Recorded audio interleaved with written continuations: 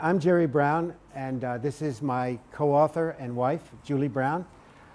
She has taken all of the photos of psychedelic mushrooms in Christian art that we are going to present to you today from our tour and our sabbatical research in Europe and the Middle East.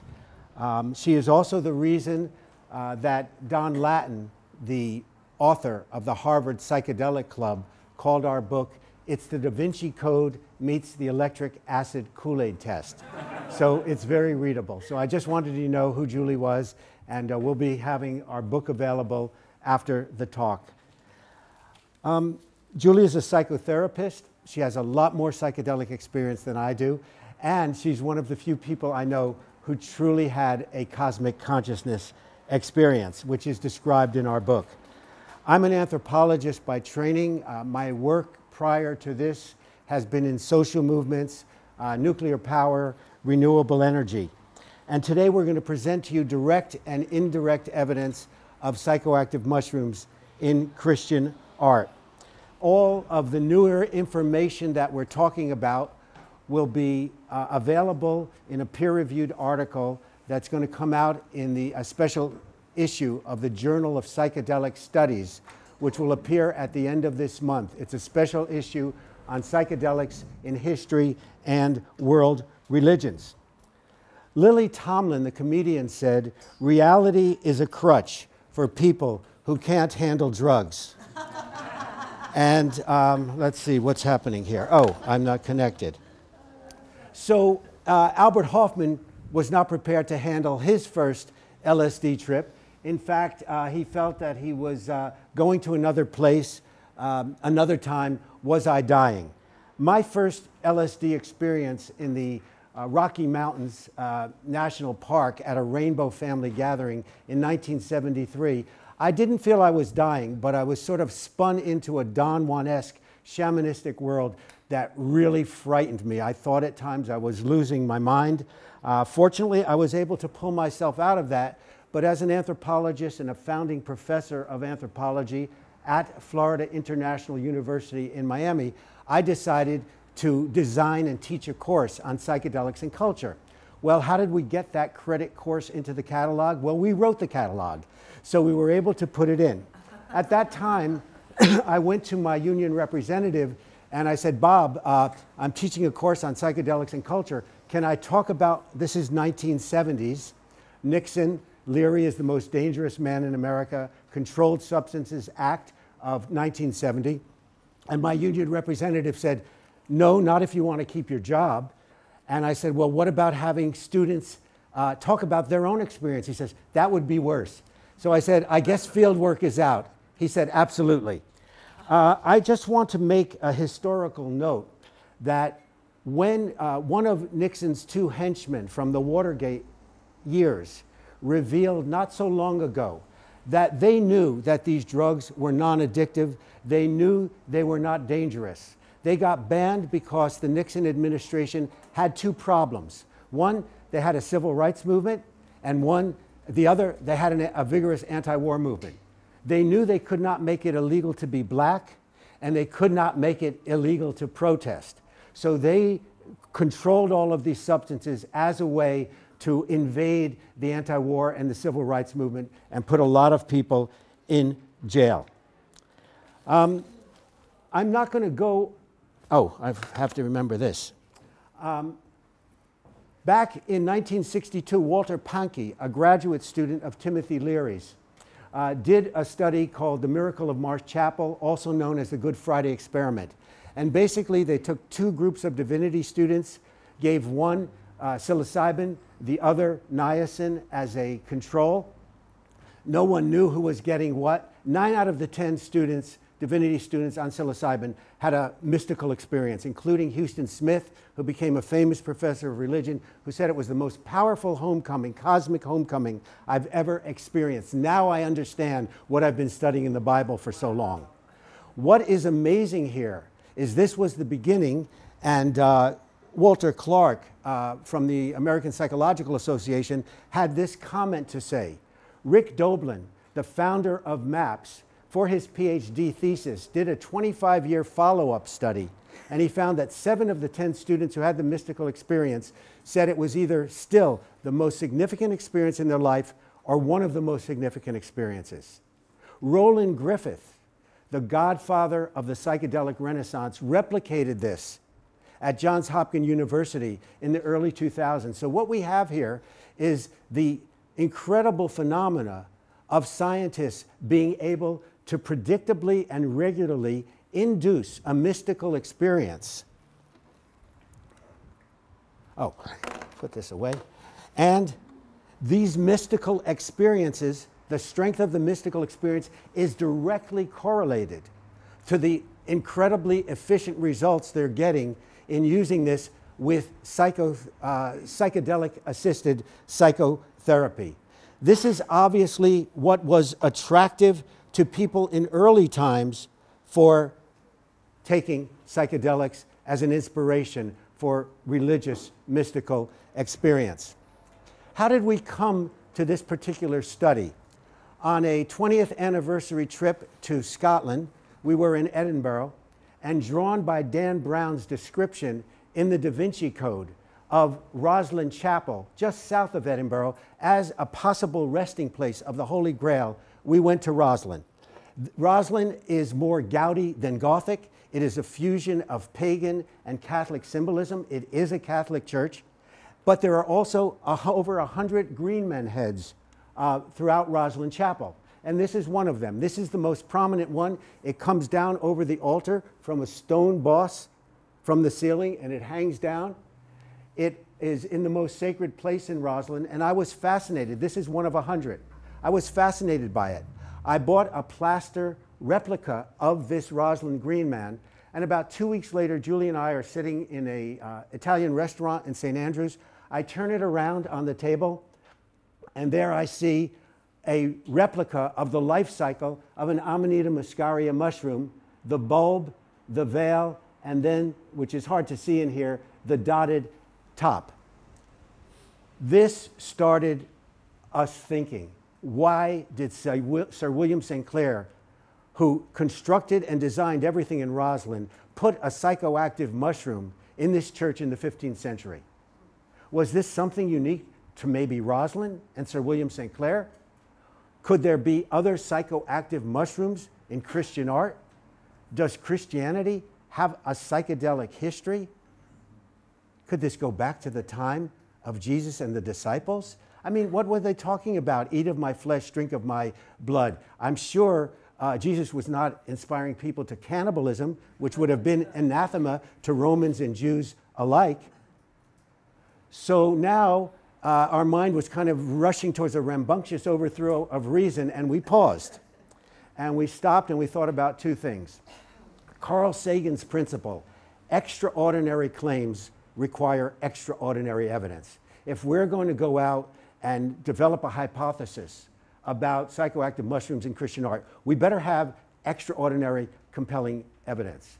I also thought about my favorite professor of anthropology, symbolic anthropology at Cornell University, Victor Turner, who hailed from Manchester, England, who always said, good theory comes from good fieldwork. Go out and gather the data.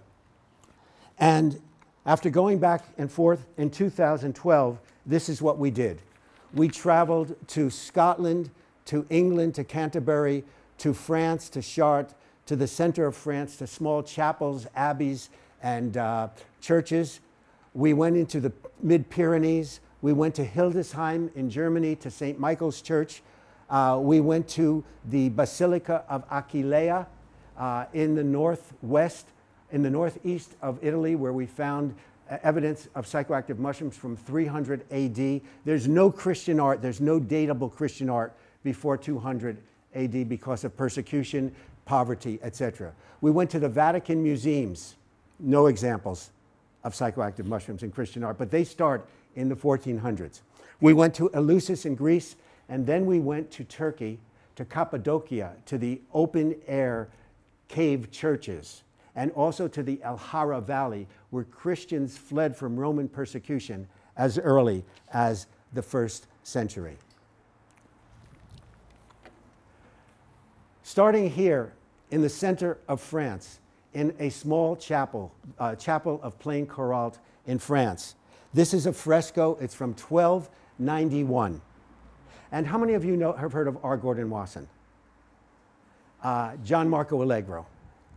So this became the epicenter of an epic battle about the future of the study of psychedelics in Christianity between John Marco Allegro, who wrote The Sacred Mushrooms and the Cross, that appeared in 1970, who said that Christianity evolved out of a mushroom cult, and R. Gordon Wasson, a former J.P. Morgan banker, who became the founder of modern ethnomycology, who said, no, evidence of psychoactive mushrooms in the Near East ends 1000 BC.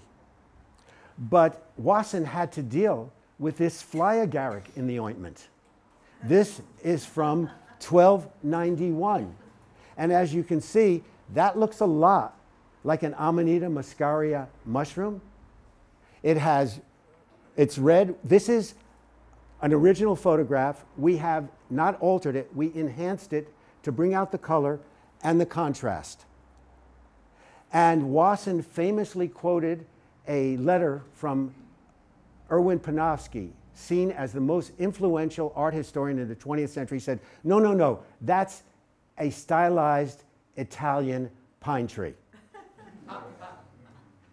What Wasson never revealed, and what Julie and I found in the Wasson archives at the Harvard University Herbarium, where all of Wasson's papers and articles and artifacts and letters with Robert Graves are, was a second letter from Panofsky where he said, well, maybe it could be a mushroom if some ignorant craftsman actually misunderstood and painted a mushroom there. Wasson prevailed, and he did incredible studies. He's the one who identified the Amanita muscaria as the soma of the Hindu Rig Veda, and the urine drinking of the Siberian reindeer herders was a key part of that for the biochemistry of ebotanic acid and muscimol in Amanita muscaria. He wrote with Albert Hofmann about the ergot that is at the base of the Kikion in the Eleusinian mysteries, which were practiced for 2,000 years. He brought the work, for better or worse, of Maria Sabina, the Mazatec shamaness, to public view and recorded her veladas and participated in them. And he documented the Siberian reindeer herders long-term, the fathers of shamanism practice of using Amanita muscaria. So I, as a student of this and using his case studies in my classes, I bought hook, line, and sinker Wasson's view that this doesn't exist into Christianity until we came upon the Green Man. Allegro's career went down in flames after the Sacred Mushroom and the Cross because he said Jesus was not a historical figure. He was just a metaphor for the mushroom.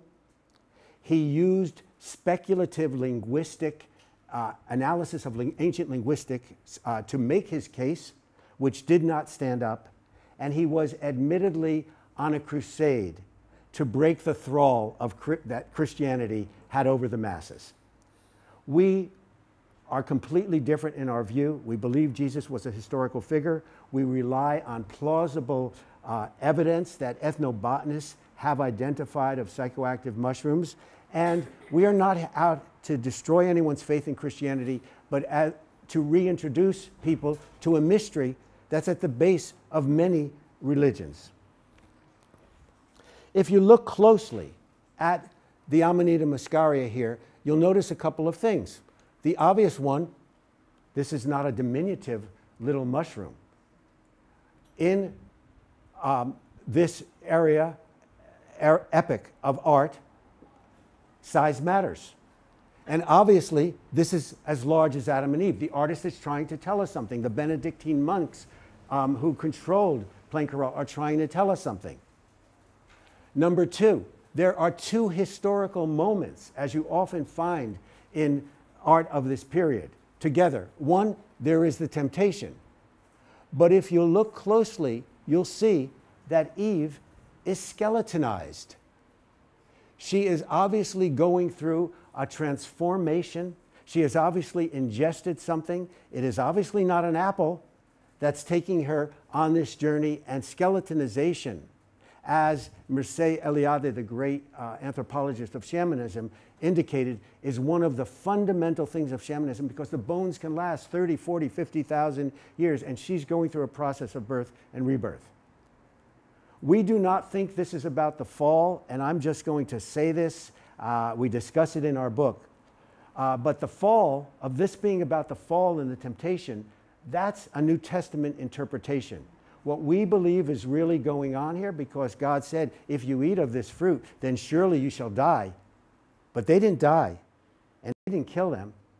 We believe this is about Eve not being the temptress who brought humanity into sin, but as being the courageous woman who exercised free will and led humanity to higher consciousness by eating of the fruit, which the serpent said, this will make you like gods. This is now over about 50 miles from Plain Couralt. This is Saint Martin de Vic. It's a church. It's a small church. It has an incredible series of frescoes. And as we walked in here, again, you have two historical moments, now divided by a great span of time. Here is Isaiah, 700 years before Christ. He's supposed to have his lips purified by burning coals. Those are not burning coals, hard to see. And here's Jesus entering Jerusalem. And Julie grabbed my arm and she said, oh, do you see what I see? Yes, 5 large, tan, smooth psilocybin mushrooms.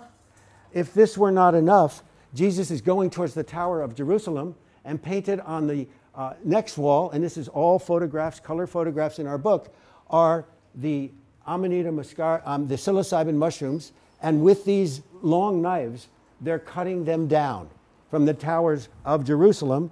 And that painting is right over the Last Supper. This is not a Seder. There is no wine on the table. And the same knives that were used to cut down the mushrooms are on the table. And if you look very closely, you will see here in the hems of the disciples are mushroom images. It got dark in the church, the bells were ringing, and Julie and I had the aha moment. This is an alternative gospel. This is not hidden, it's there, available for those who have eyes to see. And just as Pope Gregory, the father of Christian worship, said, let art be the Bible of the illiterate. Let us instruct people through the artwork. This is, and I'm going to show you, how's our time going? 10 minutes? Show you very quickly some of the other images that are in our book. This is from the Great Canterbury Psalter, an illuminated Bible, 1180, from the Canterbury Scriptorum, where Bibles were made. And here we see God creating plants. Oh, actually God is creating psychoactive mushrooms. There's a red and white Amanita. And here is a blue psilocybin, because as you know, psilocybin, when it's scratched and oxidizes, turns characteristically blue. Also found in the Canterbury Psalter, very interesting, Jesus healing the leper. And the leper is saying, Master, if you will, cleanse me. And Jesus' scroll, which we had translated by a classical scholar, is saying, I will be cleansed. But the leper's scroll is not going to Jesus, it's going to this psilocybin-like mushroom, showing the role of psilocybin in healing. And we remember, healing, divination, divine experience. These were all things that we find in shamanism and certainly in early religion. This is the conversion. We went to Chartres Cathedral, 174 stained glass windows on 2 tiers. Difficult to photograph, but thank God for a telescopic lens. This is from the conversion of St. Eustace. And we see he's surrounded by mushrooms here and here. And we see this cross between the antlers of the stag. Ethnobotanist Giorgio Samarini has traced this image all the way back to Tunisia in the 5th and 6th century, where you had a mushroom with either stags or lions on each side of it. And again, we see the illumination of conversion coming down from heaven.